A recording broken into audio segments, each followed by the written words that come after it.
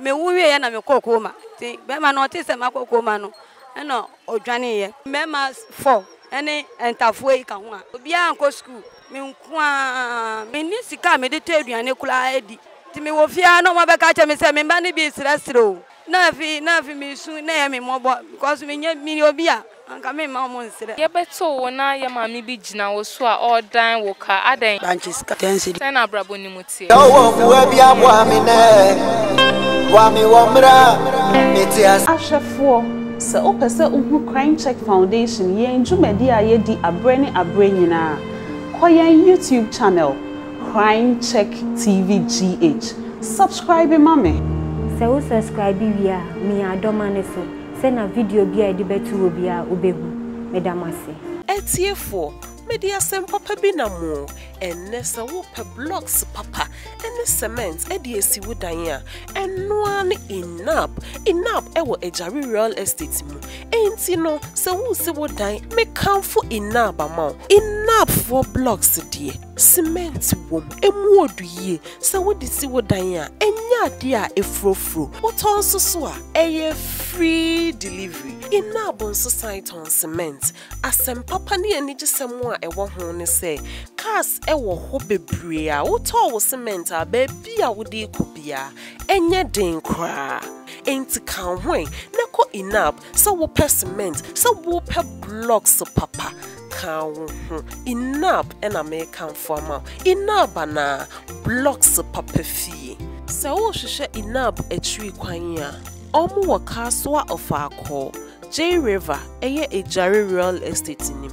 na sa opesa ofre won so wo ahomatro for so a wobetimi afre e wo 0242 074 276 ago wetiefo ene me ba maso eye so a mekita asamo a eto asomo a that sesichiri na edan afefefe a wohu se egu hoi ni nyina ewo ejare real estate mu edan na efese yi ebi eye 2 bedroom ena ebi nso so eye 3 bedroom na saa adan yi egu ahoro mienu ne ba akọ ne de ya boso a ya casting ena de ye sinso a edru lentil na saa adan yi nyina ya adan a ejare real estate ton sa wo pesa wo to na wan kasa wo to bo asisiesia ne bo wo ho eda fam so kama na sa wo pesa ejare real estate nso enso ne bo na won siesie ne yie ma wo sede ya ye ebi modie egu ho yi a eno nso so bo wo ho fofofo hwe ekwan na ededa mu se yie ensuo wo ho kanea nso so de enie enye asem kra sa wo hwa sa bia yi bia ebie pa nkrofo sia na esi dan ba sa wo pe de odi besi wo dan enie cement ne blocks na etwa wo ho ahie abo nie netie nie enti sa wo to dan na opese wo siesia enye ohaw kra ejare real estate e wo ho ma na sa wo pese wo frɛ won so wo ahomatro for so a wobetimi afre e wo 0242 074 276. You are here for Yamamuna Akwaba Crime Check Foundation, ye street charity series, and Kasoa and Yede Edu. Na Dintia and Yede Ako Kasoa and say, ye name say, Kasoa e baby, baby a dready wapa wagana ha, baby bakwa a dready and sika a wapa no. If say a nipani pi no, edu market days ah, one free miamia bebre, and a back Kasoa. Ebedidwa na nansan ye nam ho a yetimi hu se edwa da no ye maame no no wo hwe ebinim omommobro a omo edisi ho obi ho kra no ma na ode afri bodwe ase ana se eye krokro ben abaso wo beton no wo de wani sisi a endu 50 cedi ana 100 cedi bipo we na ya dwen ho ahu se baabi esese ye kopɛ wo mo hwe enno ene de ye du Kasoa enedai ye ko na yakoso ye maame no mu kakra na won a nyankopon da Roma ena won so a yenye bibi kakra ede koye sa adoye yi eye Pentecostal prayer line ena ye sister Ewura Ajoa Pokia a owo UK monka ye ho na momeyenko Yo etiefo na ene Crime Check Foundation baby aye woi Kasoa market na ye wo hanum say ya na adofo Mr. Ibrahim bubo omudi ni nara no omusika amode bra crime check foundation for ena ya ba market hanum say ye de bebo ye maamenom sebi obi wo hanum kra ade a otompo no oni jetire ena ode atonsa nyama no obi nso wo ha nyama no okofri ye obeton wi a ode ni resika koma no ansa na kakra obenya no ono so e de akohwe oni na busia we na crime check foundation for ye tiesi monten so enti monka ya ho abra crime check foundation for ye ne ye maame foi e kwakwa twetwe enkomon ye da mwase yo etiefo na ye maame na ye nsaka na wa hanum se na ye maame ye beto na ye ahomete se na obi ejose na edan ne ka 5 cities enti na wo se e pinchan ye maame na ye bi sanse adan na obi oton ade na odetoni foforo abegina no so edan ne ka 5 cities enti na yensaka ye maame etesen bacho ye na obebo wudin achire me efe ma do na ye beto wo na ye maame bi gina wo so a odan wo ka adan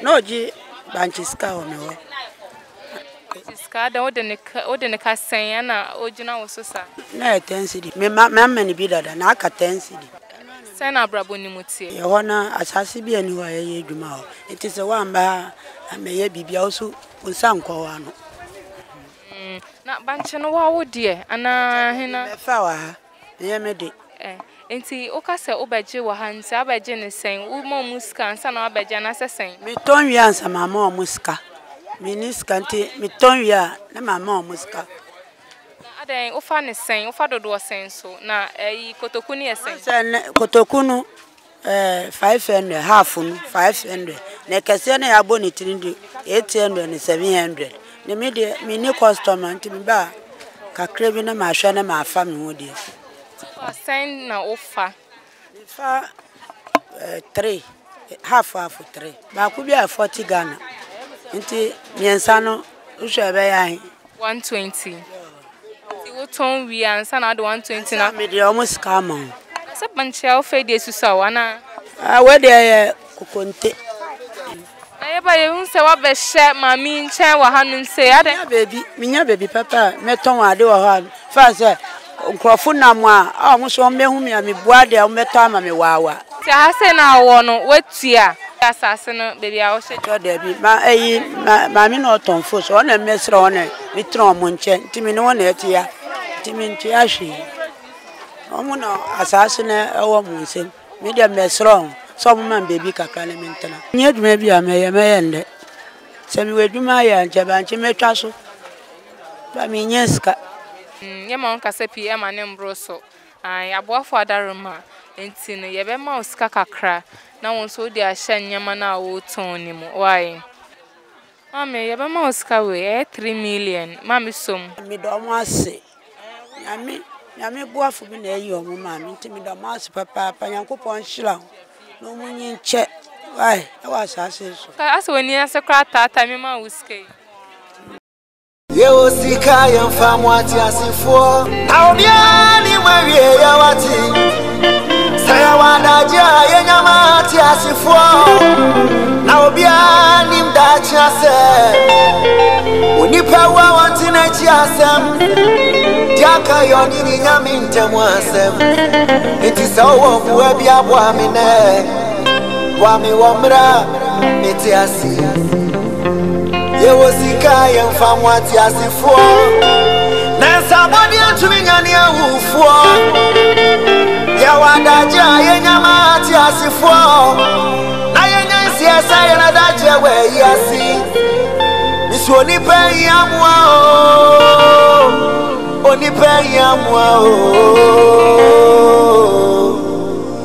Ya mwen nipa wa mira Oti asi abone na ye den ma wana seden ablabona mi femu sesa mi bedwa mi nyeska mi kitankwala nkitinkiti nti ya mi di ntina ya ma ro honu minim se na oboafo bi ba bua no ache mi bakito akọ se mi to school bag mi nyeska ti minim se na nyame be yo obofo ama no ma be me se skawe tina ma ya ma ro honu ebe ye why ebe se se be ka akoma to ye why na won ma na pepa wani mu nusu why Oyali ofi osi mfanu hospital away se akawe miniskenti na woman yale na ba mini ne kokep be se 4 times because ya insurance man nti asa na yefu ba me hu no na me jaye insurance nkura ewu nti we a wodi ama me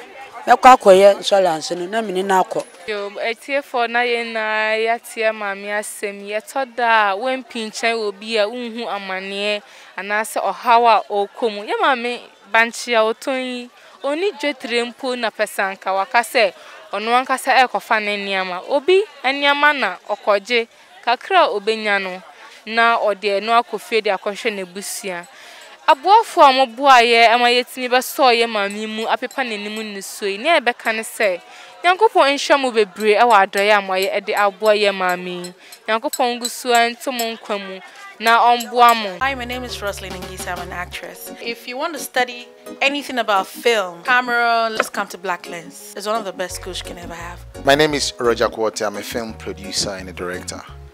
Black Lens Media is the best. Well, my name is Jonathan Ezenwadenobi. Black Lens, the deal on cameras and editing. My guy, don't make that mistake. Oh, now for Black Lens. Black Lens. Black Lens Ventures, they are the best. Mini oma kwentufu amabe piomu ewa manone. Say Europe, America, UK na Canada. Na mo pese mo sendi sika eko Ghana. Say through mobile money ana bank. Dia make for ma wane tap send. Eye tatashe ni ehia ne se wo be fa phone. No akọ Play Store ana se App Store. Na wa download the tap send app no. Ye be bisa promo code. No abo crime check. Tie code ni biom. Crime check.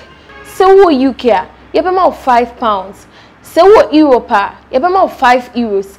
And I saw Canada and I say America, you be ma $10. Ni na ye free. Na kai say, we send this car commission beyond that so. Won't pay way now per day. Tap send. Papa no. Yo, it's here for na Crime Check Foundation. Yensa kaya mami odwadini e wa hanum say ya. Ti bia okom na ya homete. We pese ye na ebedi enkomo kakra. Mami na eti say. Patro yo. Na ubebo odini umfia wenya akre. Patro me wa 40 years. Na ma wu nkwala ntafo. Be ma na menene wo ye no. Be ma no. Menene wo ye me wu ye na me kokoma. Ti be ma no ti se ma kokoma no. E no odwane ye. Oba ye no so a me ma me na premia na me nya hoto. Nti me hoto me a me ko ni nchen no. E na o si yesi akwala na ye ne mba nti chese onti nani enhwe me papa nti mia entafo ni nti me nya amwa bia obebia nti me ko Peace FM obi kire me dalashi se me ko Peace FM ebla me ko ye no na yesi coronavirus ni nti ye ma me hu peni no nti me sanso dani meni e ko mechi me ko ye no se me nim wa bia na dey nti na wo call Peace FM na me se me hiamwa me hiamwa me ni sika me de to aduane kula edi because me tade mu sa me su sa because se me nya aduane endi me de ne me mama nkwala no enufu nti ya sa no na me se o ene me ba ha me ba ye no so a ade a me kwoto no eye me nkeni de ye dua no se nsuo nto ya ye nto me si hu sa bi o wa ye nto kula na makata so na me kwa se bia obi domia na wa mama bi na menya bi na madi na mama nkwala no so bi me ko firi wo market ni mu ti se ya de ba na me so ma ko firi wo nipa ni nchen na me de aba me de ba na ya nto a na nipa ni jojo me se ya to so a na jamenya kakra na me de bi ato pampers ama nkwala no na we say no menkani no a obedua no menkani hini no uko free na o de ba joma o ton wi ase na unya wo so we no fa so bia ni so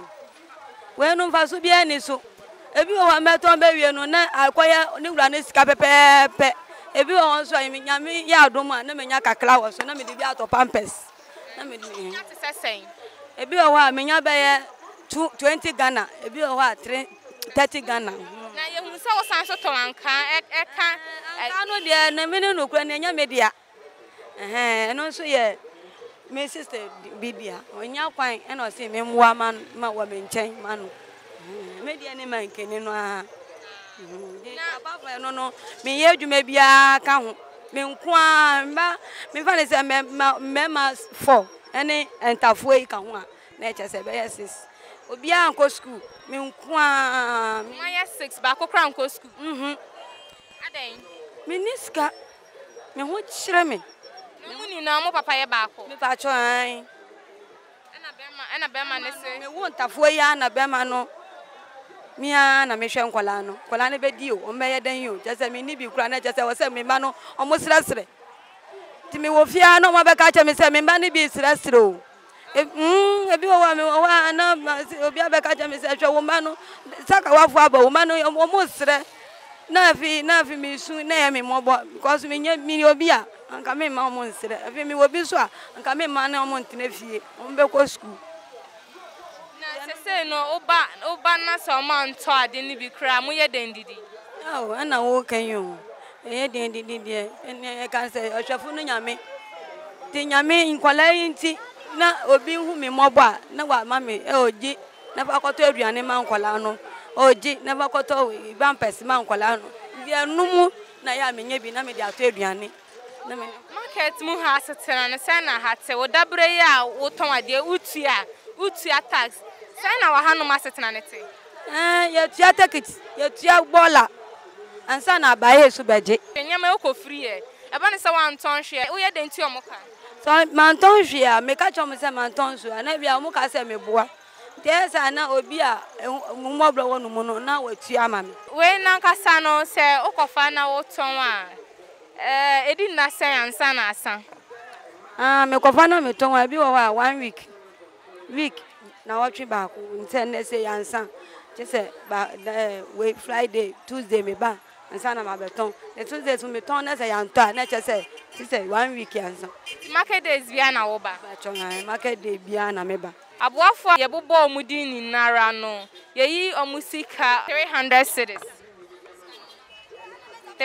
cedis nyame shiro mo ntu omu nkwandem onye omu kase na nyansa ne animudi anyame de ma omu se omu fan ye sa de no enye kase ne mpegya ma omu this can ma sa na ye o ama me wira ho because many that say nyame be yi nipa bi ti se mu na ma bua yen aye ni bie ta me se nyame tum nkwandem no ye mu kase me dachi nyame se adwuma wo ya mu ye nyame be nam so we bie kwan fufuro bi ama Crime Check TV. They all give you nice things, produce things, everything good is available there. Crime Check, watch there, you will never perish. Minuanom, mati asem dey, enne se ope asase ana edan ato a mansun biara eni ho a, eno ane ejare real estate. Na sa ejare real estate, won wo Kasoa ofanko, baby a aban akosi senior high school ni high court fefefe no. Wo firi ho pe na ura ejare real estate. Asai ti ani jesemi ye. Anwea ene ebo a wo de besi dan no. Ebi wo ejare real estate fo na de sanma eye ahomeka ene se wo twa asase na ejare real estate wo betwa so fe edi amaw edi odin aye pillars edi esi ho land guard asemo de eno de emamu kura na sai tie ani jesema san wo ho bi me ensu a wo de besi wo dan no eye free na document asemo de eye tatahwe wo to wasase anase wo dan a na ye de ahye wo nsa eti kan ho e na frɛ ejare real estate na ansa anyawo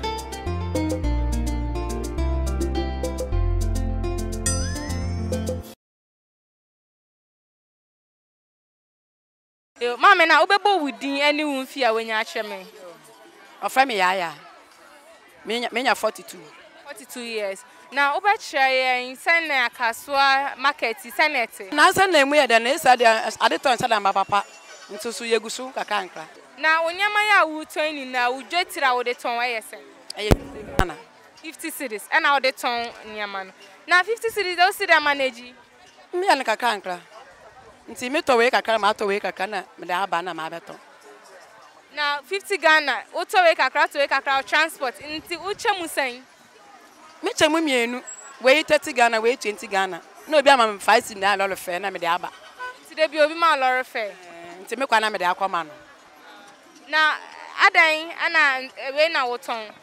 Eske ni me ho. Nti nkwala no so papa efi mu. Nta meske bi ani mu na obi di 50 Ghana no don me. Se me fa na ala. Nti we ya na me de na ala saa. Na o mani na yesen. Omo ye 4. Na 50 cedis so de ndi hwe nkwala 4. Nti 2 ko school, 2 nko school. Just me ba na me na lo fe 10 cedi. Nti bi aka me se me 10 cedi. Na me to do mo. Nti me kwa ma to gali. Na ma pa agbafi bi na me da akoma ho. De bia wo to gari. Na ma to agbafi, me nya ma mo. Nti me tonto su na ma to ngo bi a 1 cedi na ma ne foi. Na ma fo gali na mo. Nti ma me enu ko school, me enu nko school. Nti no pa bia gari no mo de kwa na se enwumre no mu di gari. Na me fo mo anapa no mo di. Nti wo be ni mi na se bia mo 2 cedi so ma ko pe mbole mu bi na ma to na ma aka na me da ma. Ma 4 no. 4 no. Nti mpenifu menu kaka no nom ko school nkita menu di no mo nkon. Nti otu bi so me wo kira me so wo nkon maame wo.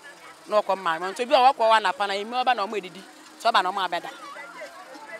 Na adi ya wo to nse na wunya wo so. Menya konton me bia menya 10 cedi. We su menya 15 cedi. 15 cedi se mi 10 cedi a lot of fire. E bia be ka me sem 150. Na me de ko. Uye den save bi to ho na uye den di bi to aduane menya bi nsewu na menya na de to aduane di mi omo mpo bo ahyem na omo antale hyem nti mintumi nsewu so wo so onya jetre ni sika na uye ne sen menya bi e uye den ko fa nyama foforo nti se dweti ne de 50 Ghana na me hwe ni ye nti de beba ho na me de hwe nkwa na kakra nka no mo no ma ko school akodun pempen so ben oh penny ni kakra no wo Class 5, ba konso class 4. Nti mieni ndo amuti fie. Na ukunu free madi mfie be yesi. Owi e kwa afi. Wanje japadie bia wo hono ma e be support mo nkakra nkakra. Asase na oja yeso, wo mo nhwe, won ka ho hwe. Na bia ate no usi den rent. Oye den. Meji low, na me rent dan no. Low ni si mi se ma no be ma no so wi.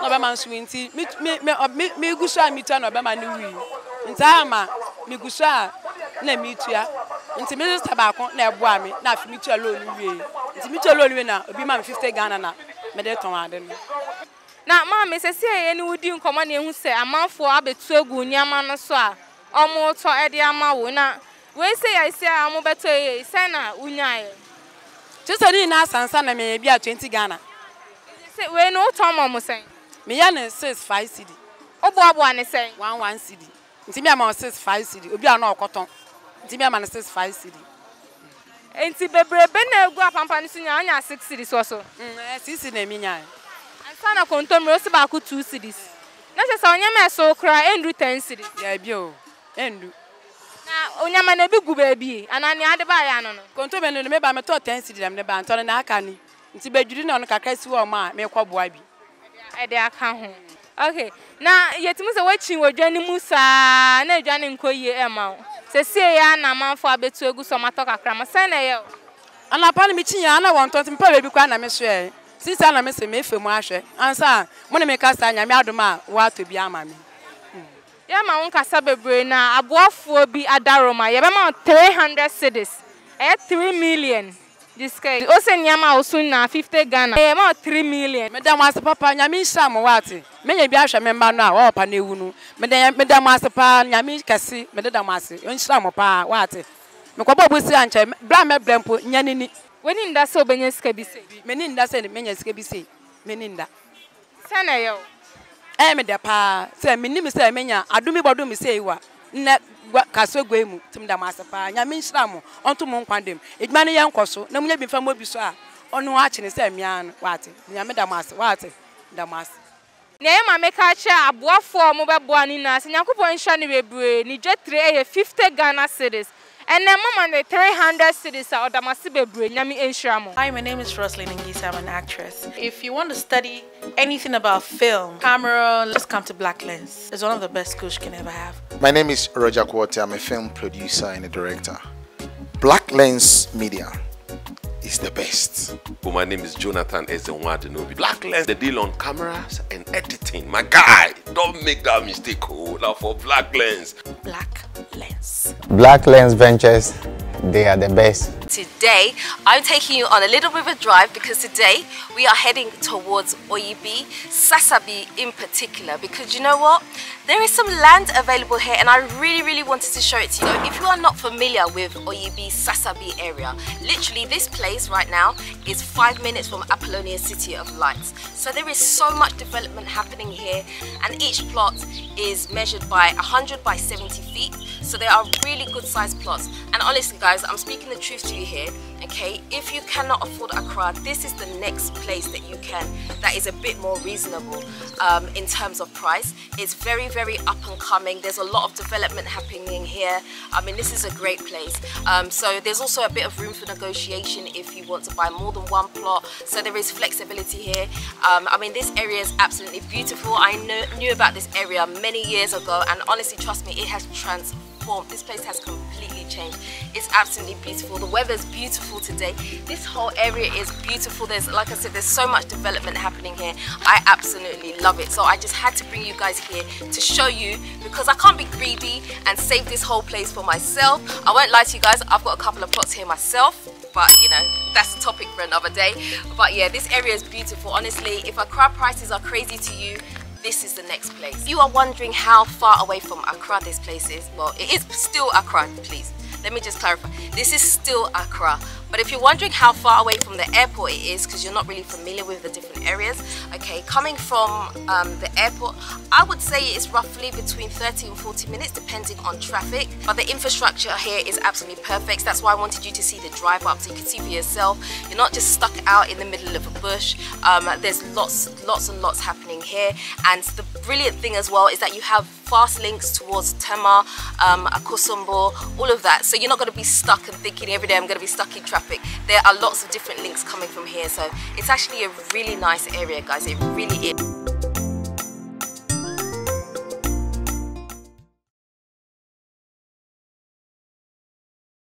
A charity series Jumedi na ne de yen ababe pie mu wa hanum sei. Yen saka yen nua ba bi wa ma yen ntiye se ni dwetire a ode ton ni cocoa tea ani brodo aye 100 cedis. Owie nsu a wasanso abeton nsuo e de eguso esan se sika mfaso obenya wo cocoa tea ni so na enye ahibia e bia 20 cedis ana 10 cedis ana obenya. Enti nsuo ni kakra ya na eboa no ema otimi e de support ne ho. Ye bekọ ne nchen na ye ne no ehwehwe enkomo ama ono akasa e de nanum asem atudwa. Mame na etesen. Mpacho nyame adum. Na ubeba odi ni umfia wonya akere. Me pacho ye friend me Sofia Pija me umfia 25 years. Uma yenya ne tie se uton cocoa tea ani brodo uwi a ewia na wasabe fansu e de aka ho. Aden na o run shift sa. On say cocoa tea no enshada enfamfa so bebremba e na bia me wono nso be faka eno so e cost 20 minya nsuo ni sika kakra na me dia support. Na cocoa tea ne dwetre sen na o de sha ase cocoa no sen ena sika sen na o ti free mu brodo nkosia o ye ne sen. E ba cho cocoa no de obedi ni dwan nyina wi abeye no na ye 66 cedis.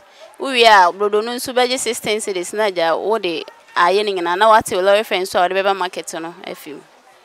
Na o sa to nkosia wo. Me pa try no na me to nkosia ne wo. 100 cedis no. Ba try. Na eno sa no utoni na ewi a mfa so sen na wonya wo so. Sometimes we are benya bia 20 cedis, 25 cedis. E da aba bebre no na he 30 cedis mu. Na uma yenya ne tie sa uton kokoti ni wi a na obefa nso na kan na nso no so no sen kokoti ne emfa so na de fa nso na sen na oye no. Ipacho ye kokoti sika na amede ton no. Ene na amede fa. On se nsuo no me fa ya menya mfa so no ye ntimi de kokoti sika ne fa na amede mfa so no so abobo no go na amede aye. Na nsuo no ton asen na onya waso bags do sen na ede wutimi eton. E depend say na kokoti market na beko say koye dia mitimi ton 5 6 o ton 4 a o de 16 cedis enti sanity.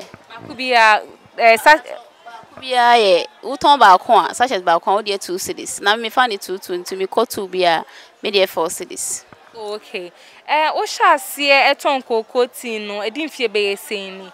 na ye hwe pure water nso afem a ohya ase ton pure water nso edi mfie sen ni cocoa tea ni de me fa ni say ko 1 year na me hya ase na pure water nso de be say 3 months mo ani na adwembe na techi say we ye 1 year na we ye 3 months adwembe na techi a e ma be fa pure water but you say cocoa tea ni de na me ye dada but me ba me say o say minya bibi adwuma bi anya na o say me san eyi cocoa tea sika na bi foka akọ nti saa de na me pe bibi ataachi a at least metimi eyi lorry fare na free saa de nim na lorry fare na sen but you 7 cedis baby au free no ye fra ho sen na adenti na wonton ade no wo ho no ma oba aha beton oba Kasoa dwom beton me pa cho mi wo gomo ojobi nanso e ho no market na enkoye obe na nti saa ade nso enhyada ne ahode santi odi ko chef freezer be ko bia obi ko ina se ka usika na nso na ase no na mfaso no kramba nti ha de market a enkofo bebre e around e den a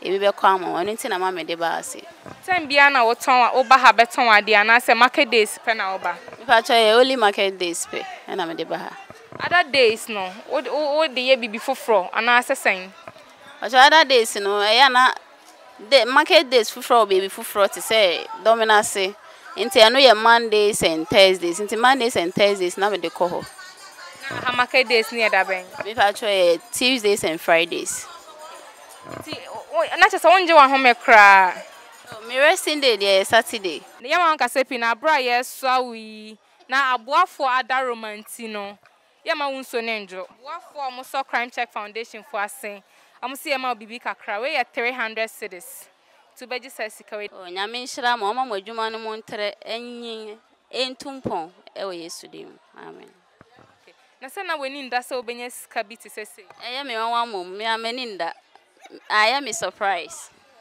nti ye ma uske sene yo o meni ajepa na ye meni sonso nti me damase me de be hye business ni mo na ma etumpon me das you are for ye nyina ye hu sa arehosami we kire se sika sebe ebia umbu no 100 cedi 200 cedi 300 cedi no wo de ma obia na kire se waman gold ankasa wo ye maame a osua na kire se da no kra obi aba ebedan ne ka 5 cedis we na kire se ketwa bia insa nti biara a opese obeka dwumadie ho Crime Check Foundation ye street charity series ene yankasa yedamo nyina ase ye osika ya mfamu ati asifo na obia ni mwawie ya wati saya wadaja ye nyama ati asifo na obia ni mdachi ase unipa wa wanti na chi asem diaka